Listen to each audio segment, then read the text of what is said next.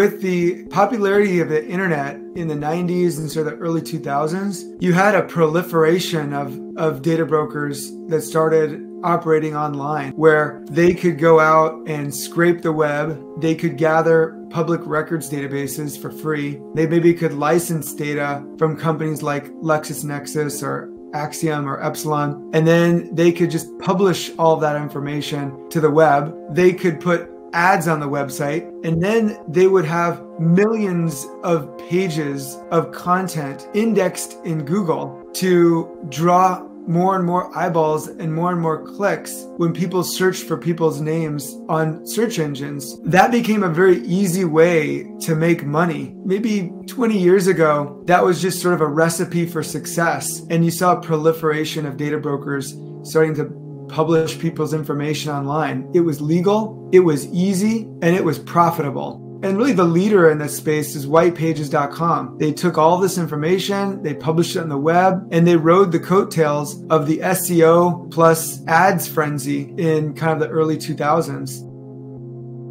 If you want to learn more about Optery, go to Optery.com. We have a free tool called the Exposure Report, which scans people search sites to show you where your information is being sold online. All you need is an Optery account. To get your free exposure report, go to Optery.com and click Sign Up.